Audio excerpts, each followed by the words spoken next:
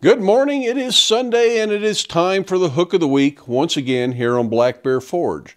We don't have to look very hard in what's left of our hook bucket this week because there are only two pieces left in what's left of the bucket. And they are not very fancy pieces of material at all. These are about 1/4 inch thick at the fat end, 3/8 wide. This one's 4 inches long, this one's 5 inches long. So that's about 6 millimeters by 10 millimeters by a little over 100 millimeters and 125 millimeters or so. Nothing particularly exciting, and I had originally thought that we would probably just make simple J-hooks out of this. Just wrap the whole thing up, make a simple hook, call it done, and move on to other things here on Black Bear Forge. But everybody really likes the Hook of the Week, and I'm getting to the point I kind of like the challenge of doing something a little bit different, and just doing a couple of J-hooks at this point isn't much of a challenge. So let's see if we can do something a little bit different with these two pieces of material and make some sort of an interlocking hook so that one piece wraps around the other piece and then that becomes the hook and one side's the hanger, and see what we end up with. So what I have in mind for these two pieces, I think I'm going to flatten both ends out. One end will be where we put the holes to mount it to the wall. Then the other end I'm going to round up so that we have a round bar where the two pieces connect, and we will intertwine those to make our hook. I actually think I'll start with doing the round bar part. I'm just going to take this to square for about, maybe 2 inches.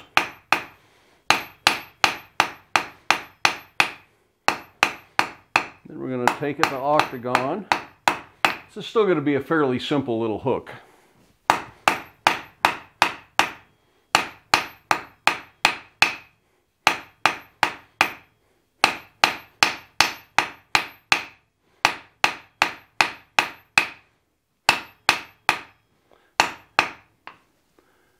It's getting a little bit of delamination in it, so this has been well abused at some point.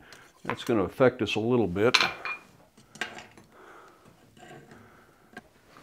Now this isn't wrought iron, so that little bit of shearing we're seeing is just stress from over forging. As I recall, this started off as a pretty big piece. So we're going to reheat this regularly now and make sure it stays hot, and that'll make it work a little bit better. This first piece isn't too bad, but if necessary, bring it up to welding heat and then weld it back together. But for the purpose of this hook, those little lengthwise seams aren't really going to make any difference. It will give it the appearance that it's wrought iron, even though it is not.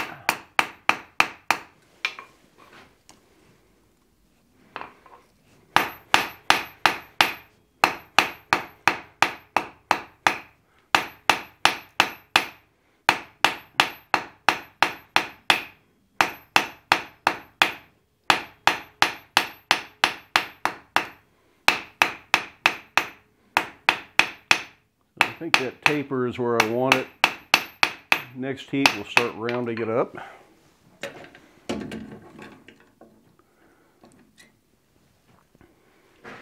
And this first one is pretty much done. We can set it aside and use it as a length guide for the other one.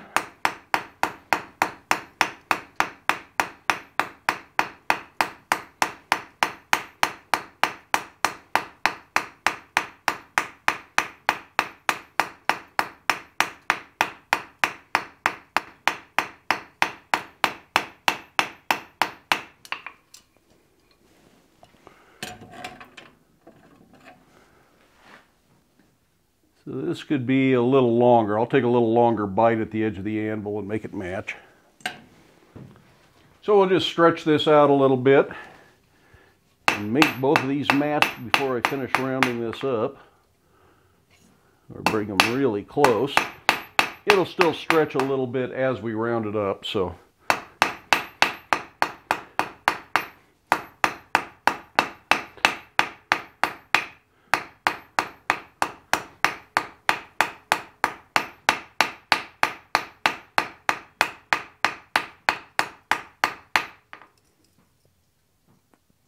looks pretty good.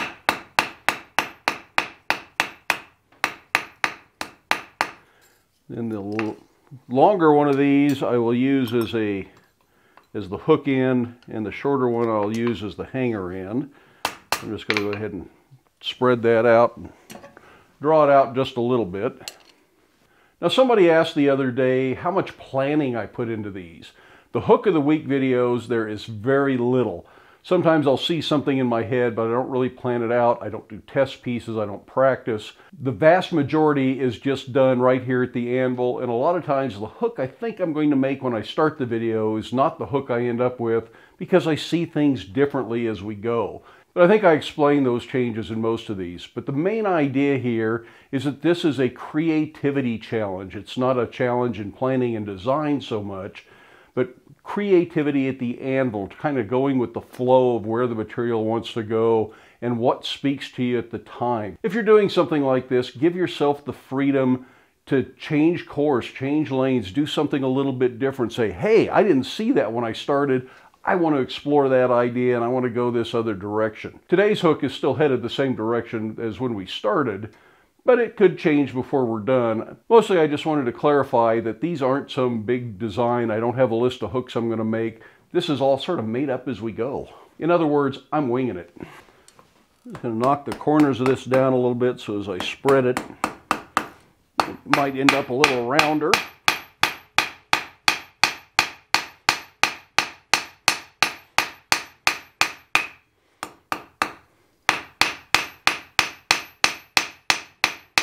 And if you were just making a J-hook, this would be all you'd need. You could easily bend this up into a J-hook, and you could put a couple of holes in this to hang it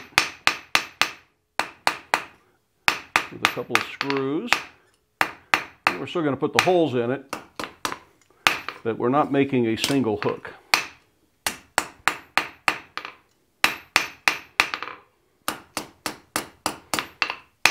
The next thing I want to do with this is go ahead and punch those holes.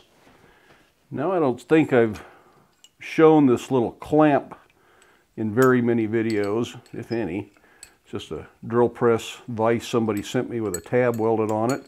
So it goes in the hardy hole. I think the second hole may be faster now that I got that set. But that does help hold that, so I don't have to chase it. Pretty nice idea. And I'll link to the video where I first received this vise so that you can see what it is and give proper credit to who made it. Right now I can't remember his name. I'll link to that up here.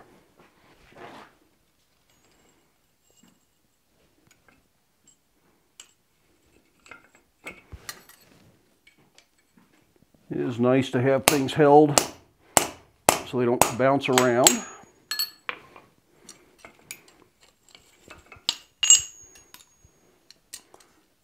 So there we have our holes punched. I think what I'm going to do is I'm just going to spiral this up.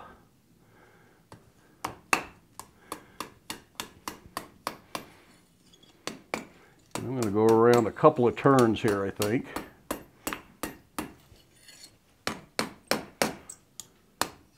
I'm going to have to drive a drift through there before we're all done because it's going to close up the middle a little bit. You can certainly do this around a bar trapped in the vise. Probably a little bit easier.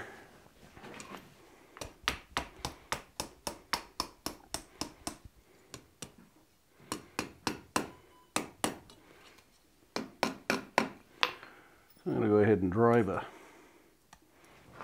1/4 inch drift through that eye.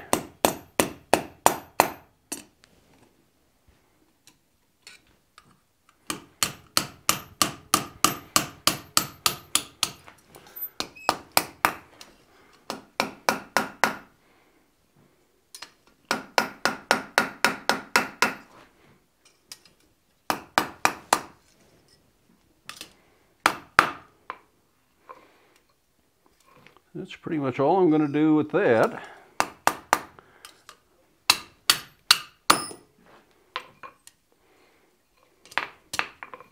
Well, except for turning it up 90 degrees. I'm so that later we can put the hook half in here and it will then interlock with this back piece and wrap around it.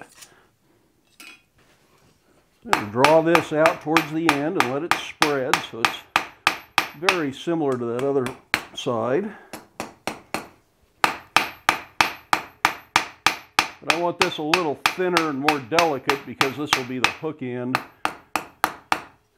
And it just doesn't need to be fat and chunky.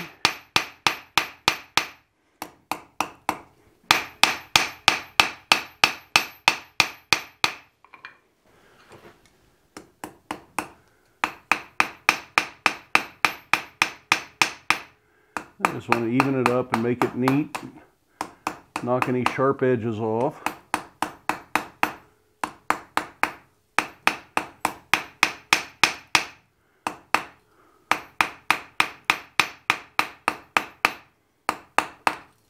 And this is what we'll make our hook end out of.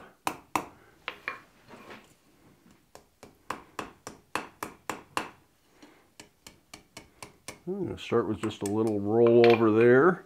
I think today we'll go to a bending fork to do this. Not a lot of material here, so it's not going to be a great big hook. So now I want to pass this through there and give myself enough tail to wrap it. This would be good to calculate out ahead of time, but I didn't, so we're just going to use about that much.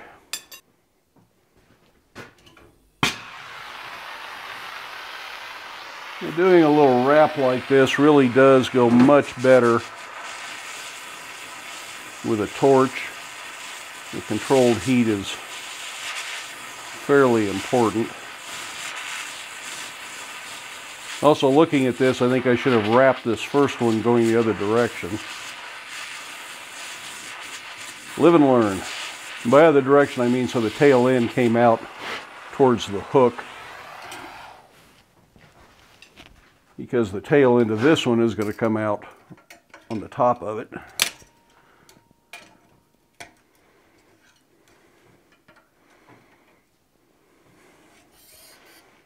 You do want these to be in the same plane when you're done, but we'll get some opportunity to twist that as we go.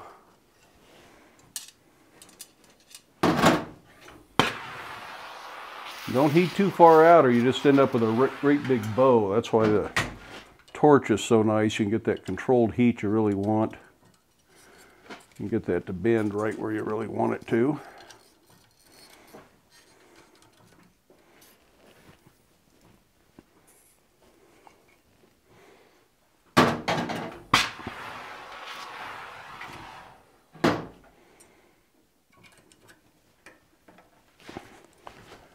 Yep, bumped the camera, sorry.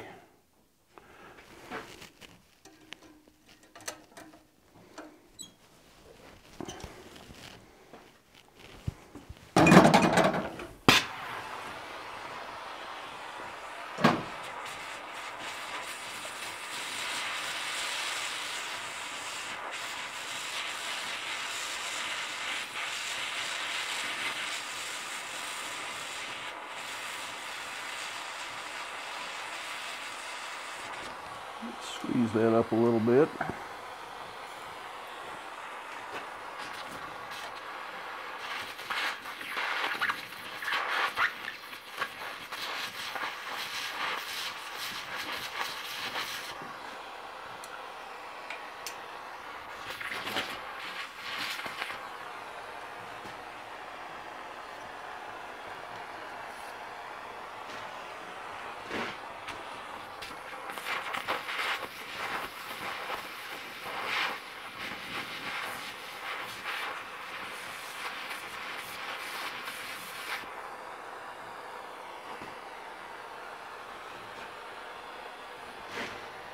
Yeah, this isn't exactly what I saw in my head. It gives me some ideas for future versions of it.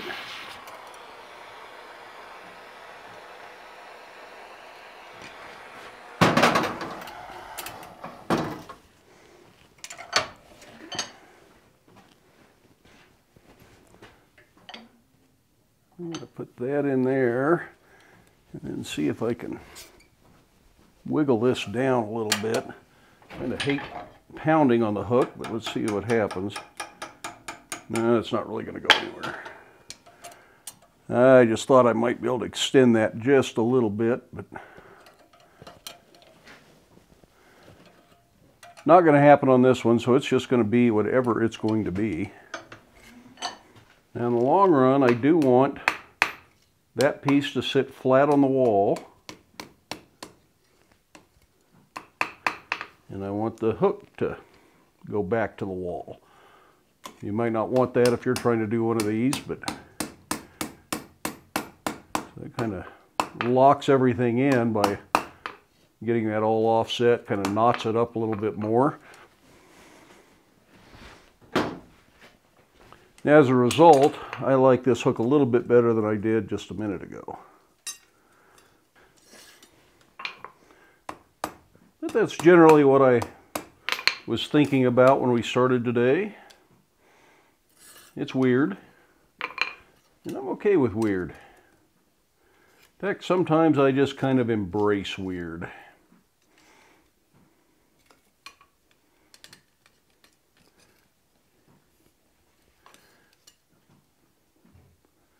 Sometimes you have to take your work pretty seriously, and sometimes you just don't. You get to have fun with it.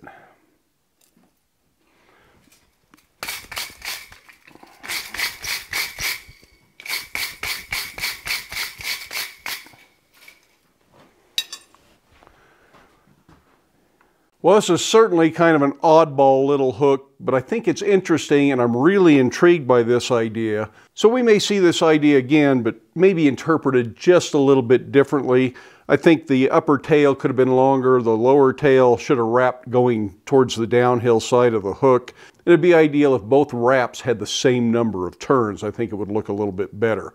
Perhaps the best idea would be to put a 90-degree bend in each piece at the same distance, so you can then overlap those this way and then wrap each one up, and then you should end up with the same length wraps. I don't do a lot of wrap work like this, but it is kind of cool looking, and this is a nice, funky looking little hook. So I kind of like it. But that does bring to an end this bucket of Hook of the Week.